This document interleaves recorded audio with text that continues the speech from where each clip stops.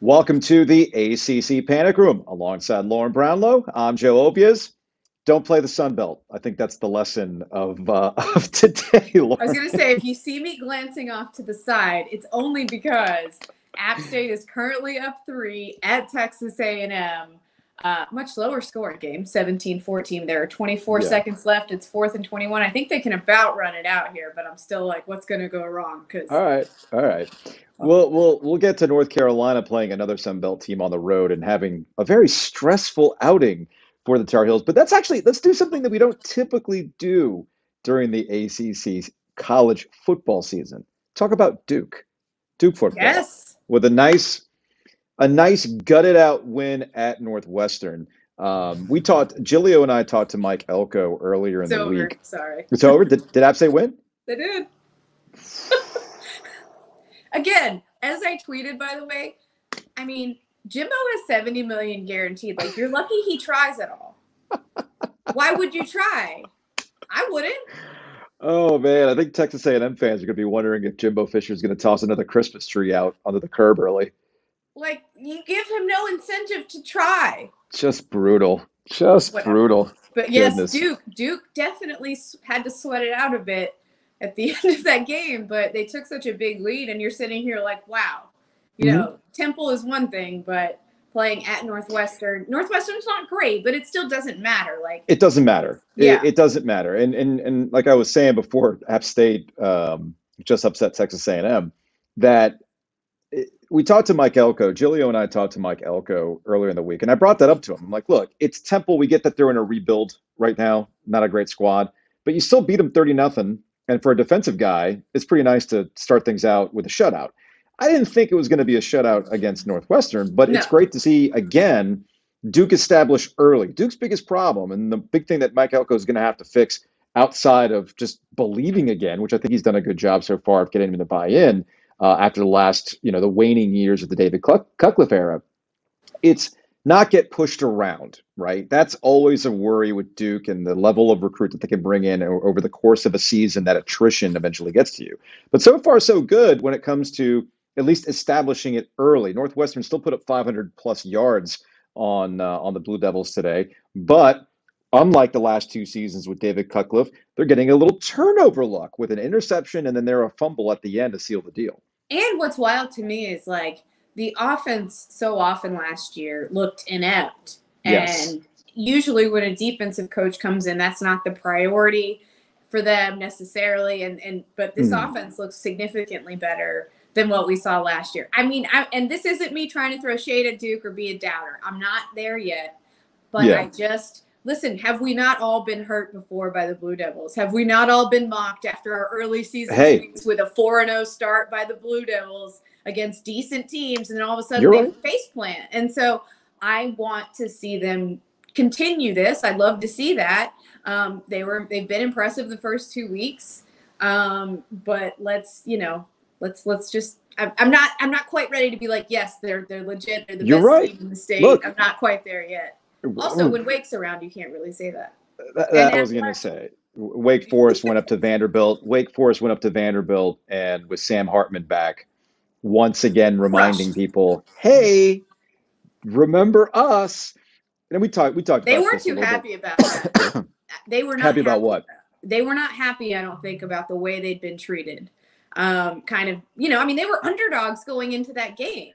Yeah. And, like, Vandy's not good. I know they crushed Hawaii in week 1, but they kind of struggled with, I think it was an FCS opponent in week 2. Like, Vandy's not that good. Wake has kind of established itself. They're a ranked team. Like, if that were a number 23 SEC team going to Vandy, they would have been like an 8-point favorite instead of an. I'm with you on that. They need to be respected. Like, Wake's legit. Hey, look, it's the one thing that with the Wake Forest fans that we interact with, I think most of them understand in the grand scheme of things, Wake's not going to get that level of respect because of just the consistency of them doing it. And you just think, oh, it's just Wake, even though Dave Clawson's a well-respected coach.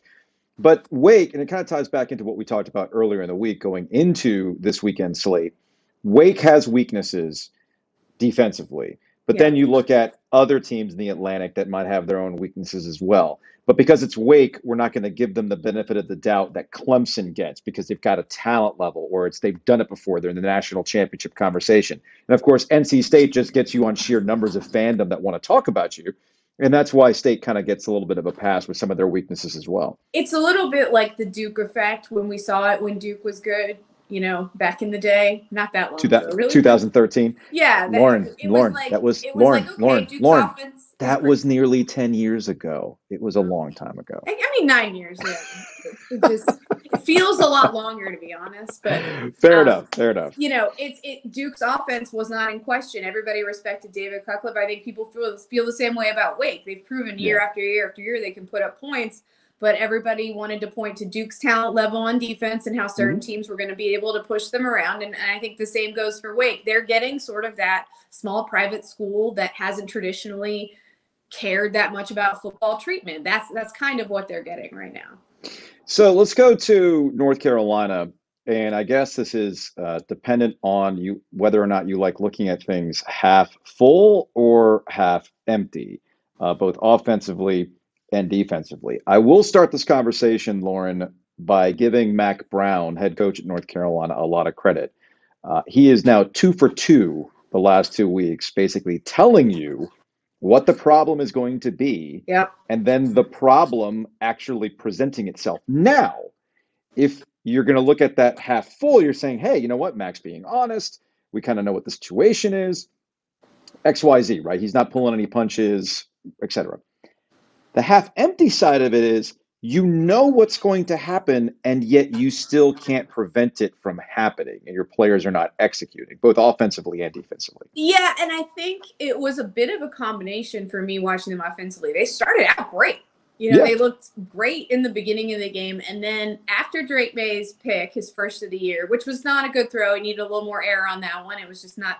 Yeah, he forced that. Yeah. I mean, I think that's a freshman. I gotta bail out this defense. Let's make sure we get things going again, etc. Yeah. And he forced it. That was on him. That's gonna happen. It's early for him. Right, exactly. But after that, I looked at the play chart, and I don't know if this held up the whole game, but late in the game I was looking at it, and every drive they had, they ran it on the first play of every single drive. I mean, it got to the point where A&M I'm still stuck on A&M, where Georgia State was loading the box up because they knew they were going to run every single first down. That puts you in second and longs, that puts you in third and longs. I think State dealt with some of that last week at ECU, where they just became a little too vanilla, a little too predictable, a little too trying to run the clock out kind of thing. And I think that they maybe just didn't feel comfortable at any time after that because they could never really get ahead of the chains. I think missing Caleb Hood hurts in a situation like that too, because he's an experienced running back. You get DJ Jones with the fumble. That's not ideal. And Caleb Hood is more experienced. He can help you in the pass game as well. He's not out there. You got Josh Downs missing too, and an offensive lineman that starts. Those aren't ideal situations for you. But they've overcome that. I mean, you mentioned the running backs. Sure. Omarion Hampton has been the guy who's been the most explosive in the backfield, and I think most people are keep. It's kind of like with NC State and Suma Karnban, where it's keep giving him the ball, right? Give Hampton the ball, right? Regardless, it was. Mack Brown called it. It actually started at the end of the first half when they had a turnover on downs. Okay. Yeah. On a 4th and 2, that then extended itself to the interception that we talked about, followed by a fumble, right? And then there was a punt in there, and then there was another fumble. I mean, that was when the defense started to get real squirrely because they had their moments in the first half. They weren't great. They weren't terrible. They kind of played better in the second quarter and. In the fourth, definitely. So second and fourth, they did pretty well, which honestly at this point is 2 more quarters. Well, maybe 3 more quarters. See, and that's what then they played well all season. That's where we get into the half full, half empty thing, right? The defense, when it doesn't, there's communication problems on defense. It continues. And by the way, this is not an issue that is to this season, last season. This has been over several years, over different defensive coordinators. North Carolina does not have a talent problem.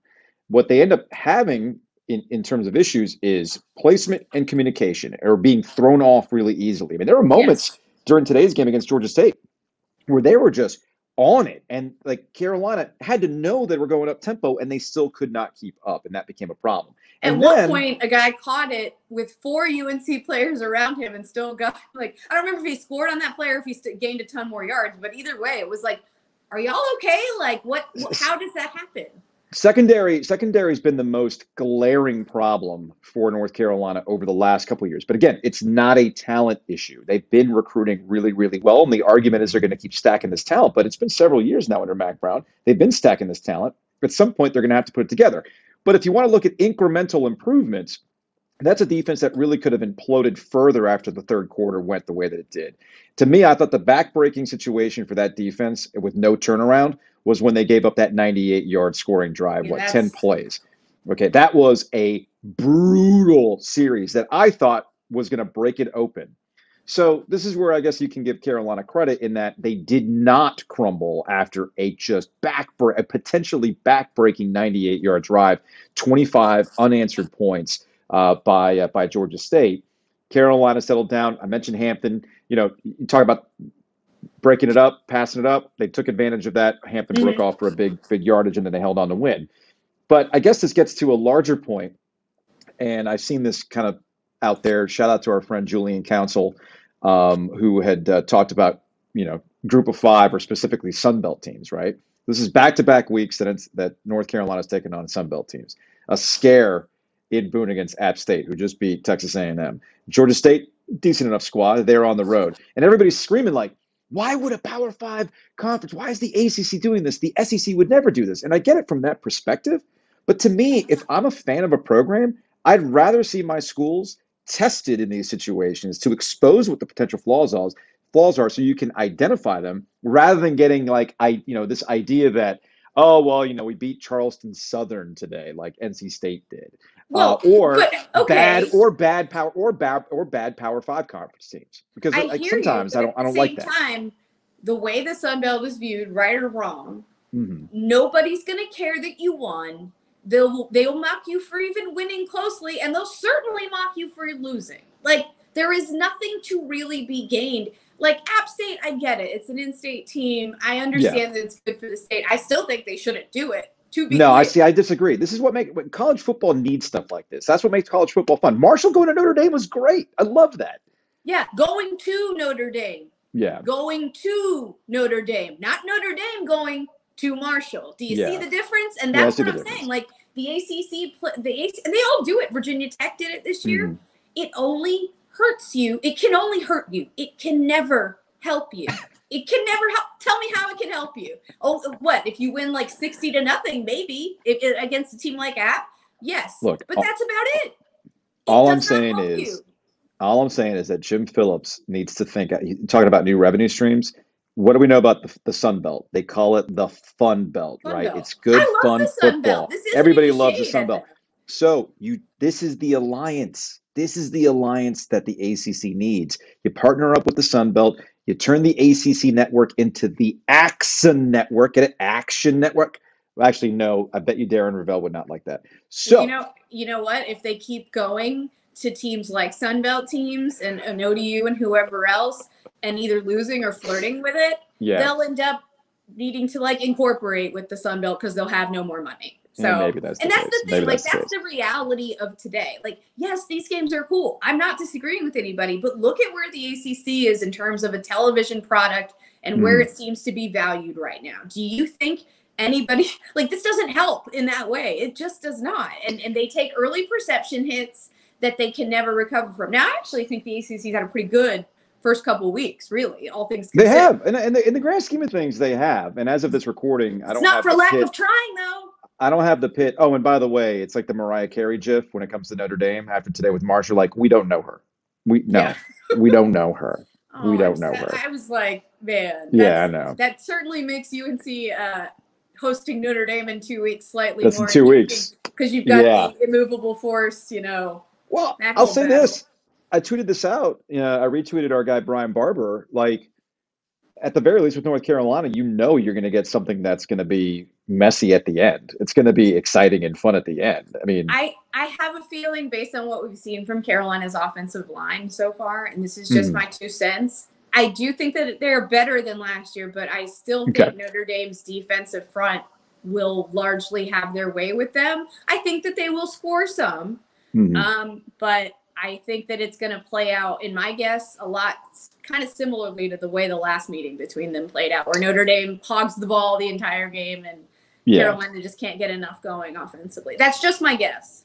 We'll close with NC State's win over Charleston Southern, which I mean that was a get right game after a close one at ECU. Devin Leary, breaks a record, but to me, it's a pretty quiet day when the biggest news out of NC State's win over Charleston Southern is that Tim Beck, the offensive coordinator, moved up to the press box rather than being on the field, and that Dave Doran wanted that to happen so they could better see the field. I mean, I don't disagree with that. I don't disagree with either. I think Phil Longo's on the field for Carolina, but I feel like, and maybe more and more offensive coordinators are, but I feel like you don't typically, certainly at the pro level, you never see them on the field. You always see them surveying everything from up top and on the phone with their quarterbacks and whatever. I don't think it's the worst idea for sure. Probably not. It's probably not. So the ACC, pretty decent weekend. Although, do you have the Pitt Tennessee score? Well, Pitt's on their third quarterback, and I'm pretty sure. I know. Yeah. So I'm pretty sure that's not going to end well for the Panthers, regardless. But I will check the score, and now it's buffering. Oh, 27-20. Actually, still 27-20 Tennessee with 3:19 to go. So and Pitt has the ball second and goal. So maybe. Actually, that doesn't say anything good about the SEC if we're being real. Really, we can talk about the fact that the SEC has kind of not had a very good first 2 weeks. No, actually, what we'll close on, since you're shadow AP voter, Joe Giglio. I haven't, for the record, people, because I still get ats. I know. I am not voting this year. I've passed that off to Giglio, and I have not had input. I have not told him to vote for anyone. You're not a shadow. Ever, it would have been my UTSA Roadrunners, and I know Giglio would never vote for them. So that's fine. So and a lot of NC State fans have asked this question based on Alabama's scare at Texas. So they're going to drop 5 spots? Are we comparing? Alabama and NC State are the same thing. Right, and Texas and ECU, same thing, right? Same thing. Same exact. Hey, it's a ranked team against an unranked opponent, and they escaped. Are they going to drop 5 spots? They'll take a ding, a little. Of course they will. I mean, they probably won't be. Georgia They probably won't be number one. But frankly, Georgia probably already should have been there. Probably. That's all that's going to happen. That's going to wrap it up for this edition of the ACC Panic Room. We'll see you all midweek.